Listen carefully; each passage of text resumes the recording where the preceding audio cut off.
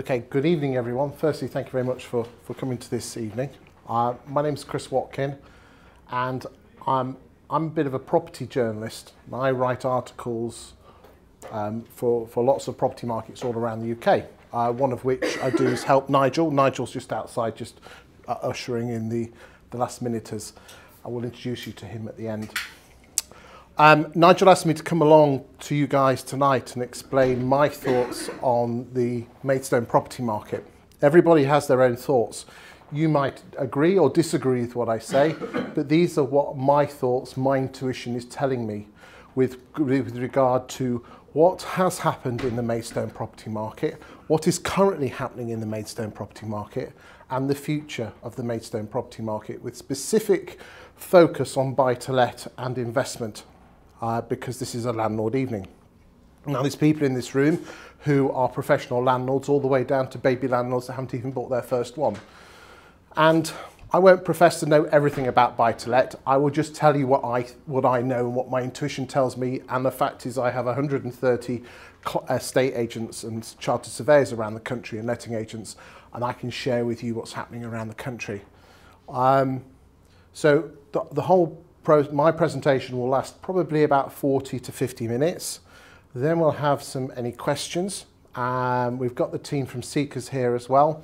And there's certain stuff that I might not know about Maidstone, real specific stuff like should I buy on this street or that street. I won't know that sort of level of detail, but these guys will be able to help you. So I hope you get a lot from this. The event is being recorded. So if you'd like a copy of the DVD, I'll personally, no, I won't sign it. Then do ask for it, and a copy will be sent to you probably in a few weeks, guys. Do you think? Yeah, about that sort of time. Okay.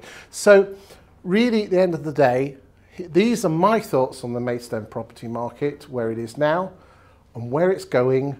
Because at the end of the day, if you are buy-to-let investment landlords, you want to know what is the future of buy-to-let. And you've got all those nasty taxes coming that the government have decided to tax you lot quite heavily on. And you want to know if the demand is going to be there. We've got the budget coming up. Is it tomorrow or a couple of days? 2 days time. A couple of days' time.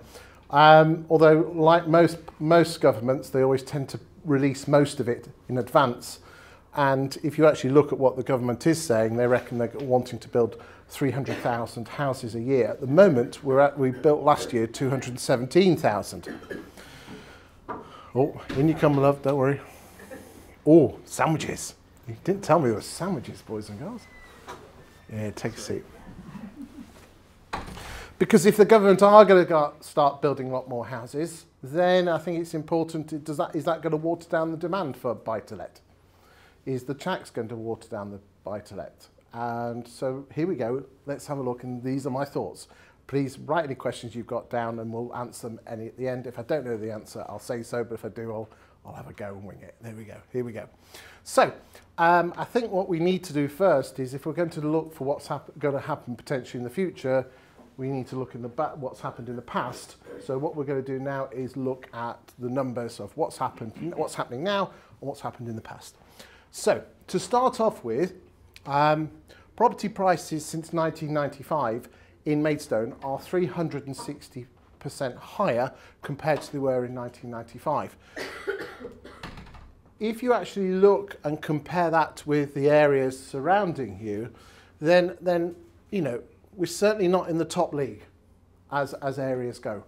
You've got your Tunbridge Wells and your Canterburys, which are in the 400%, and we've got Medway at 410, and then obviously Tunbridge and Malling at 391, and the only area that you tend to beat is Swale.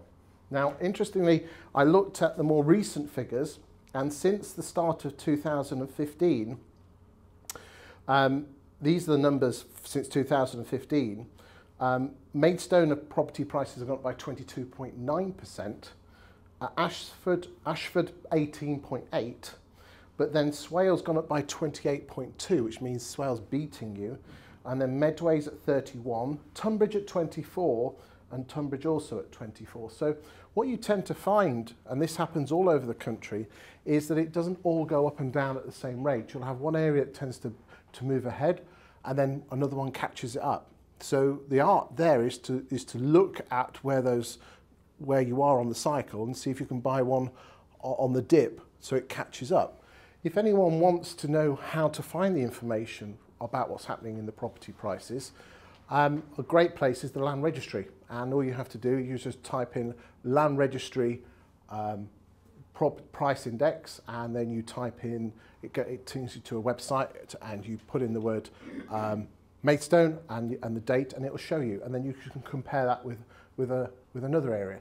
If anyone at the end physically wants me to log on to the website whilst I'm here, I can show you exactly how to do it, and it's really dead easy to do, but it's a good way to compare and contrast with what's happening in the property market. But remember, these are sold prices, and these are sold prices, these are Land Registry data, so they're already 6 months out of date. Because what you've got to remember with the Land Registry is that it takes a good 3 months between the property completing and it being registered on the Land Registry website. And even then, the sale was agreed 3 months before that. So when property prices saying property prices are up by 10% this year, in fact, it wasn't in the last 12 months, you can move everything back 6 months. So it's always out of date. I think the best thing to do whenever looking at buy-to-let and investments, and again, is my opinion, is go on to Rightmove. Now, what you often find is that the British are very, very bad at negotiating. So if you've got a property that's worth £200,000 and you put it on for 220, people won't tend to offer 200, even though it's only worth 200, because they don't want to offend. Now, I know that some of you in this room might offend and have a go at 180. And as my mother says, you don't ask, you don't get. But what you tend to find is that most, and I'm just saying the majority of the cases, most sale prices happen within a few percentage points of the asking price. So therefore, when you go on to Rightmove, put everything in your price order, but include sold subject to contracts, because you can do that when you're searching, and you'll get a flavour of what stuff's actually selling for. Here's another quick tip for you guys out there in estate agency land, especially ones that you're buying houses as opposed to apartments. Any property with a south-facing garden has a north-facing front, obviously, and a north-facing front are absolute dogs to take photographs by estate agents between months of October and March. So what you often find is that and we've proved this so many times. Estate agents on Rightmove have something what's called click-through rates, which basically, however many times the property gets presented in a list of properties, and then how many people then physically click through to it. And those with blue skies have double the amount of click-through rates. So what that means to you is if you find something that's really grubby photograph because it's got a south-facing rear garden, means north-facing front, which means the sun never goes on the front, it'll be an awful photograph, people will ignore it, and less people clicking on it means less viewings, less offers, which means you might be able to get yourself a cracking deal. Just a little tip for you guys. Anyway, back to this. So, on the face of it, Maidstone is middle league. We've not pulled any trees up, but we're not as bad as Swell. What I then did is I looked at every single month since 1995, the number of house sales, and you can see that there's a general trend in the 90s of a general upward direction to when 2007, when she dropped off the cliff. But have you noticed, and this is is that every single year goes in the same pattern, up, down, up, down, up, down, up, down. So what you'll find is, you know the old adage of stuff selling in the summer? Yeah, stuff sells in the summer.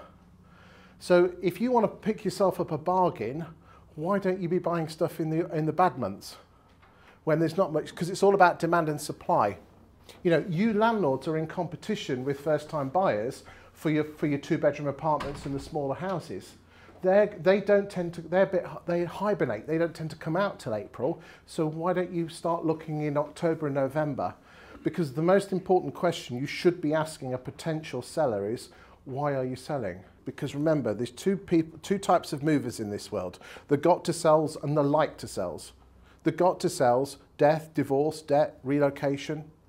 Like to sells, got a 2-bed semi, quite fancy a 3-bed. You're never going to screw a great deal on a 3-bedroom semi with someone that just fancies a move, but you'll certainly get a cracking deal if you can find out from the estate agent Why are they moving? Well, they've got a job in Lincolnshire, where I come from. When do they have to move? Well, the kids moving into the school. And it's just going that extra mile. I think a lot of people in this world are lazy. And I'm not just saying everything in this room, but we as humans are lazy and we don't ask the right questions. By building up a relationship with estate agents, you'll be amazed what deals you can get. So it's just a little tip for you there. Okay, so what I then did is because that was all a bit spiky and horrible, I put that into one year chunks. And you can see quite clearly that throughout the 90s and the 2000s, the number of property sales steadily grew. Then things went belly up with the credit crunch in 08, 09, and we've slowly been rising ever since. This is an important factor with regard to the property market and why it is as strong as it is. I'm not saying it's mega strong, but it's certainly not weak, because at the end of the day, there's less people moving. In terms of how many people were moving, back in the 1980s, the average amount of people that were selling, people were moving on average, 1 in every 10 to 11 years, okay? It was going up or down, depending on which way you look at it, to around 1 in 14 or every 15 years. Then in 2009, when everything fell off the cliff, it went down to 1 in every 20 years. And now in Maidstone, we are at around this once every 16 years mark. Have you noticed that back in the good old, what you tended to find is back in the 70s and 80s, you bought the terraced house, you did it up because we had quite good high inflation, so you could keep borrowing off the back of the house price growth. And you bought the terraced house, and then you bought the semi. You waited, did that up. Then you went and bought the detached house, and then you bought the bigger detached house, and you kept on moving up the market. What's nowadays, people tend to stay in their houses much longer. Remember, we are at every 16 years at the moment. Back in the 80s, we were every 9 or 10 years. That's an important consideration with regard to the market. This is what's happened to average property prices since 1995. And again, you'll see that it is not a smooth line. There's the drop off the cliff of around 17 or 18% in 08, 09. But as you can see, we had a couple of years where it bubbled around a lot.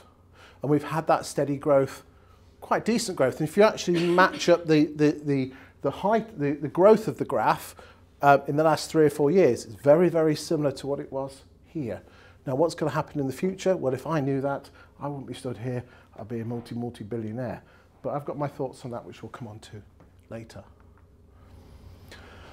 This is an interesting fact, is I've now split all the house types, all the house sales in Maidstone, and I've split them into the different types, okay? Again, what we can, with regard to this presentation, if you want the full video with all the slides, if you have a word with Nigel and you've given the email address, when it's been produced, we'll get this out to you guys. But I think the important consideration is this, and it's a very subtle difference. Look at what's happened to property prices between the different types, okay?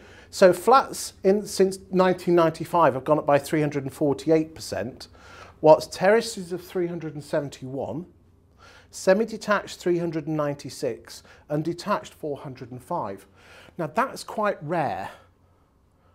What you tend to find in most of Britain, excluding London, is this. Terraced houses and semis have been the best performers, whilst the worst performers have been detached and apartments.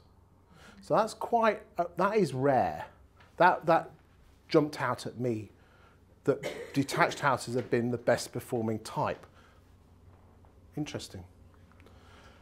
Okay, this is a nice graph because what I did is I looked at what's happening in terms of the type of properties selling. So we've looked at the prices of what they've been selling for. Let's have a look at what as actually the proportion of what's been selling. Now in 2008, you can see that the apartment market was only 7% of the market, but look where she is now. She's nearly doubled. Whilst terraced houses have increased, but obviously semi-detached houses have decreased. I don't know why semis are not selling as well, or that could be they're not selling as well, or there's not so many coming on the market. Don't know. We could actually find out if we had, maybe that's another presentation we could do. And then the detached houses have remained pretty stable. But that's really interesting, the fact that there's more apartments selling now than there was 10 years ago. Property prices in Maidstone have gone up by 5.5%, which is not bad when you consider that inflation is around 2.5% at the moment. Or is it 2.9? I think it is. Okay, this is an interesting graph. Now, if you want to go look at a colour, look at the purple line, because that is the overall average. That is quite a complicated graph, but when we send this through, you'll be able to see this in greater detail. So the blue line is the overall average of how long a property takes to sell in Maidstone. So in 2007, we were looking at around an average time of 40 days. Then things went belly up in 2009, and that went from 40 days all the way up to 140 days. And then slowly but surely she's been dropping. But can you remember I said about the number of house sales that it jumped up and down every year? Look what happens every year. It's not a steady line. So what you tend to find is that every autumn, the length of time it takes to sell a house goes up. Then in the summer she drops down. So what's been happening is she's been doing that, then she drops, but we've been having this. So steadily they've been dropping, but still it goes up and it goes down. It goes up and it goes down. It's like a roller coaster, but it's still going in the direction that now you can see that, as we are now, that the average time it takes to sell is 53 days. So there's another tip for you. Should you be buying your buy-to-let properties in the colder months? Just a thought. Because they take longer to sell. If you can find out what the motivation of the owner is, you might be able to get yourself a bargain. Number of properties for sale. So what we've done here is that we've looked at the types of property since 2008, and you can see that the proportion has remained roughly the same. But what I want you to look at, which is important, is that we had a spike of properties that came on in 08. If you took this back to 07, it should be down here. So we saw a huge uplift of properties coming onto the market in 2008. You see, the British have got this real problem with property prices. If you bought a property for £100,000 in the year 2000, £100,000, and in 2007 it was worth £300,000, how much money have you made? £200,000. Then if property values crashed in 2008 with the credit crunch and it went down to 250, how much money have I made? 150? No, you haven't. We've lost 50 grand. Because that is how people think. It doesn't matter what you bought it for. It was worth £300,000 and now it's worth 250. So we've lost 50 grand. That is how the majority of homeowners think. And what happened is that a lot of people panicked, put their houses on the market because they weren't prepared to sell them, but not much sold. So what happened was you had a huge influx of supply of properties, but no one was buying them, hence prices crashed, supply and demand. Again, notice how she continued to drop until around late 2015 and 2016, and she started to grow. That is, across the country, you could, I do this graph on 130 locations once a month, and I'll tell you here and now, the shape is almost identical, apart from London, which is a world to its own. You know, you could almost take London out M25 and move it elsewhere, move it to Dubai or somewhere. But anything outside the M25, that map is almost identical, the shape of it. The numbers are different depending on the size of the town. But what that shows is that there's a greater number of properties for sale. Because there's a greater supply, people don't need to pay as much because there's greater supply, so you've got more choice. So again, I think you'll find if you do your homework, you might get yourself a bit of a bargain. Again, asking if it's the right questions. Okay, so in 2001, 43,500 houses in Maidstone were owner-occupied, representing 77% of the market were owner-occupied. So the last set of figures was 2011, which was the census figures, which were released 3 years ago. So yes, the numbers have changed, but it's the way the direction's going. So what I'd like to, would anyone like to hazard a guess of where you think that figure was a couple of years ago? Come on, throw some numbers out just for fun. Come on. So you think between 2001 and 2011, the number of homeowners went from 43,000 to 60,000? No, I thought 60%. 60, no, we're not doing the percentage, we're just doing the actual number. So in 2001, 43,500 households in Maidstone were homeownered. How many thousands of households were owned in 2011? Throw some numbers out. Come on, you're all going to be wrong, so we might as well get it all wrong together. 100,000. So you think between 01 and 11, it doubled the number of home ownerships. Okay, so what you're saying is 60,000 households in Maidstone were built. Anyone else? Dropped to 30. Dropped to 30. Okay. I would say it's dropping, not... Yeah, that's what I'm asking. Dropped. Yeah. So what number? 43 to what? 43,000? 30? 35? Can we have a consensus? 35, or do we want a bit more?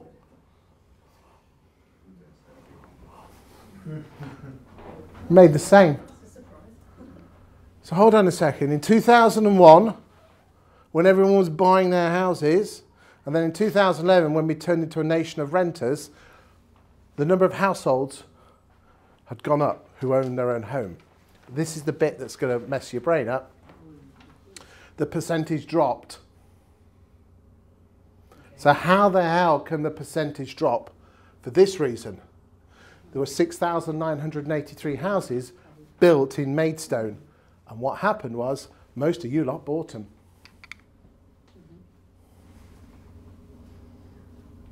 In 2001, there were 3,700 privately rented houses in Maidstone, and in 2011, 9,256. I'm not saying all the brand new ones were bought by landlords, but that slack was taken up,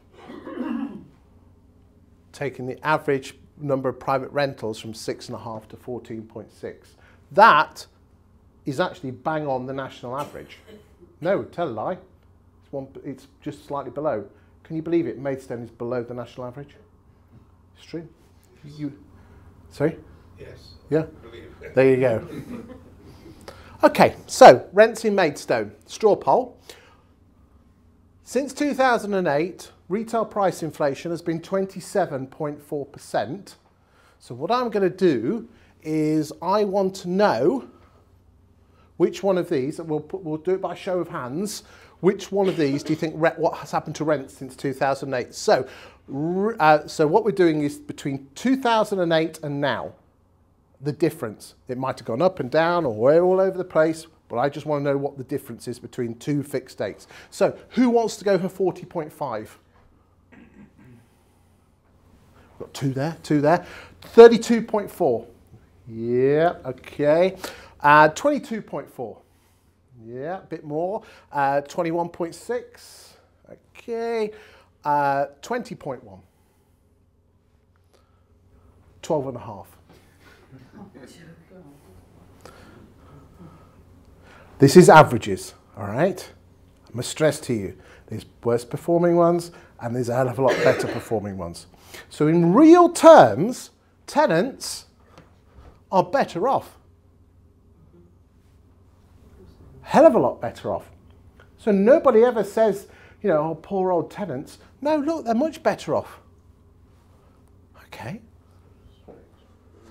The percent, well, this is an interesting slide. I just wanted to see how Maidstone compared to the rest of Kent when it came to the percentage of private renting.